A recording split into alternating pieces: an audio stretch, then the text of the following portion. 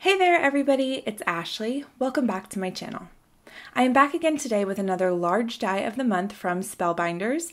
This is for July 2019, and if you are unfamiliar with what the large die of the month is, it is a part of the Club Kits subscription kits that Spellbinders offers. So there's lots more information that is linked in the description if you'd like some more information on that.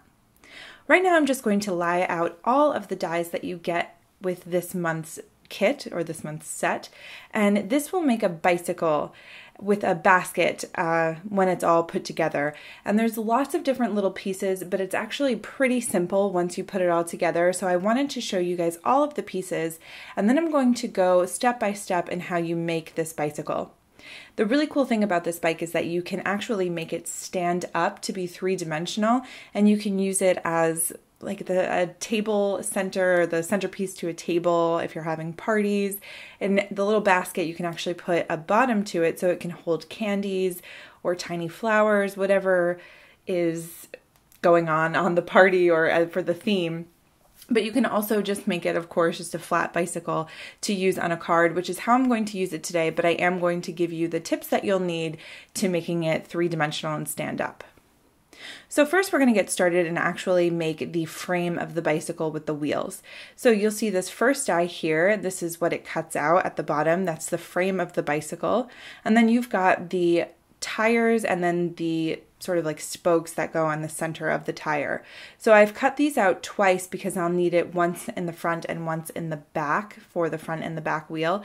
But if you were going to do a three-dimensional bike, you would need this to be cut 4 times because you'll need it on the other side as well.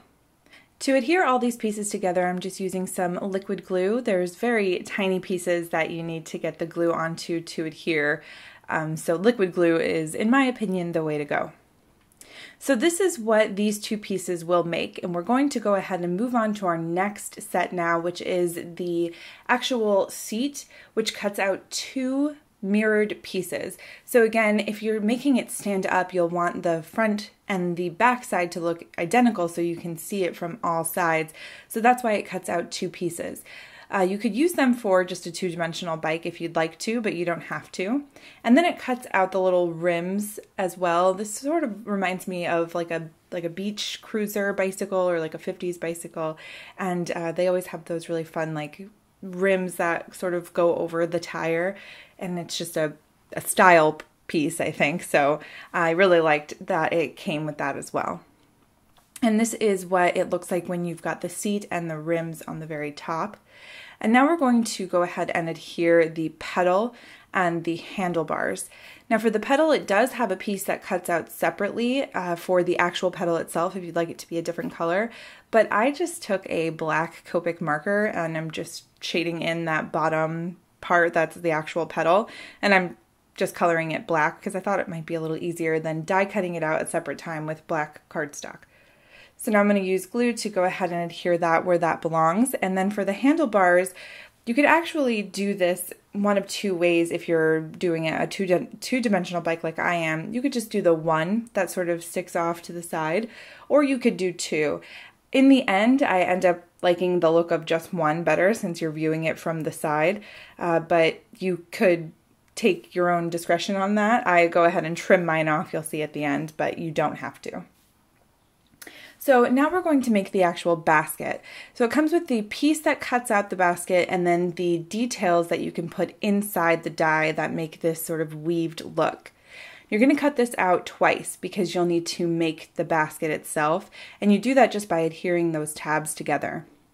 You can see that there's no bottom to this when you first adhere it, and that is actually so that it will fold flat if you'd like to put this on a card and put it in an envelope. If you are making this a 3-dimensional bike that stands up, you'll want to cut this basket out twice so that you have one on one side and one on the other. It is a little bit too thin if you're doing a 3-dimensional bike to stand up. So you'll want 2 side by side to make a slightly larger basket. Now I'm showing you here that when it stands up, you'll need a bottom piece if you'd like to put something in there.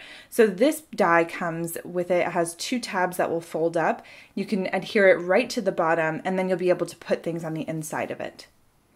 So here is our fully assembled bike. Now we also get a small sentiment piece that looks very much, if you're familiar with the truck dies of the month, it looks very much like those sentiments.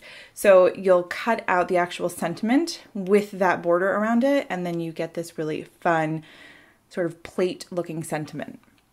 This piece here is a flag pole, so you can actually adhere the fun time sentiment to the pole itself, and then it will just look like it's blowing behind the bike if you were to put that in the basket. You also get lots of floral pieces, and this is just to make a small floral bouquet or something that goes in the basket of that bike. It's just something to add a little bit more to the bike itself. And I've decided to use all of these with white cardstock and then take some Copic markers and pick and choose as I go which colors I'd like to color them. I find this easier than cutting them out of cardstock only because I'm not always 100% sure when I'm doing all of my die cuts exactly which colors I'd like. So just to be safe, if I do it out of white cardstock, I can pick my colors later. So now I'm going to go ahead and sort of set this up how I want it. You'll see that I'm only going to be able to get a portion of the bicycle on my card front because I want it to be a vertical A2 sized card. So I'm going to end up cutting the very back of that bicycle off, but I still want this basket on. So I'm cutting the basket down, leaving small tabs, and then I can adhere it together. I ended up making it a front basket on the bike, which I thought was really cool. Like I said, I went ahead and trimmed off that extra handlebar that I didn't need, and then I just added little pieces of those flowers and leaves and made this a really fun sunset bike ride card.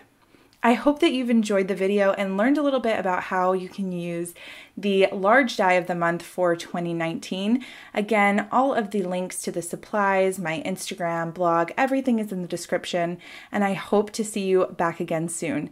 Thanks so much for watching, and I'll see you again. Bye.